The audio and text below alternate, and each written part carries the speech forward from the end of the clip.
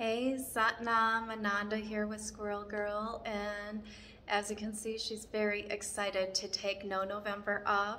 When I brought this up at the full moon cacao ceremony, the come together event, I apologize, there's been certain misunderstandings of what that meant, and people thought that maybe I was not going to be teaching in that time, doing my classes, and I am doing all of that.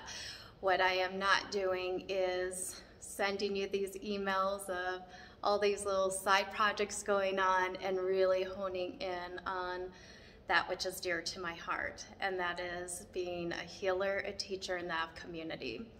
So with the healing work, we're still working with Activate Crystals. We got a new web designer. We've gone through a lot of different transitions, so hopefully we'll get that up here mid-November, towards the end of November, and I'll be sending out a feature on that. The other thing is this pulling together these different courses that I've done in the past. I've taught people how to do different energy clearings as a 6-week series. I may spread it out a little bit more for 10 weeks. That of energy work, how to work spaces and different things that are dear to my heart, things that I've used these techniques forever, and I don't think about them until it comes out in sessions, and it's like, man, this would make a huge difference in anyone's life, just like that of the energy clearing as it did for me with depression. So the third thing is that of community, that of depression, that of this time of winter coming in. I have this huge pull on my heart, and I'm getting a little nervous, so I'm like, oh, what's coming down the pipeline for this year? But especially us living in the mountains, it can get really isolating, and we can really feel that we are on our own in these times, especially when we don't want to get out as much.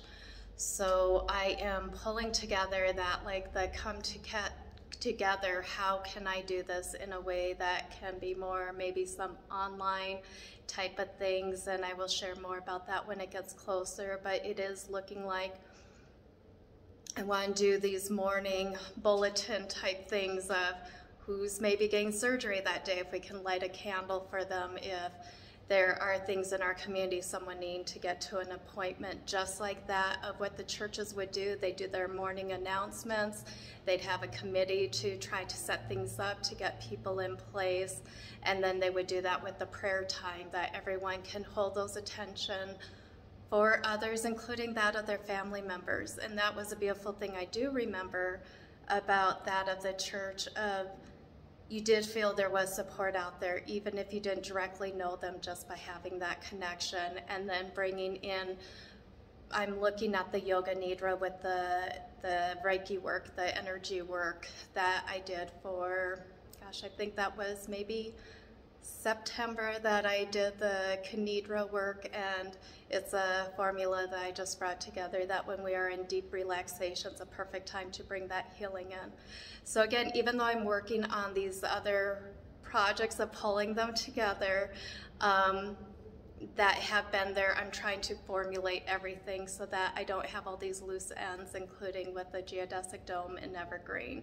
So that will hopefully get some foundation down still before the end of, before the snow hits. I'm going to meet the new contractor, another thing of bringing newness in, and we'll be just working more of the land and stuff like that, because it looks like we need to shift a little bit with the area. And yeah, then we'll have another spot to maybe do some great things, and that of the community. So coming back to this, I am really wanting to reach out if you have some things that you have the time. I've talked to people over the months, and I have my little database going in my head over different things. Trust me, a lot of you I probably am going to be reaching out, unless it's where I just run into you and say, by the way, pulling you on board. But some people have the time, some people have the knowledge. If I'm doing something with this interactive, from online to social media, live bulletin boards that people can look what's coming up that month and being able to follow that. And plus, I want to have more affiliation, because it does take a village. It takes more than one person. that we can get that set up. So if there is something moving in your heart that you're wanting to be part of this, please reach out. One way or another, we can serve, even if it's just with the intention, and remembering that there is more going on in the world, and even as hard as it is for ourselves, there is something very uplifting when we are able to also be there for others, and it is so comforting to know that they're there for you too. So many blessings. Happy November. Sat Nam.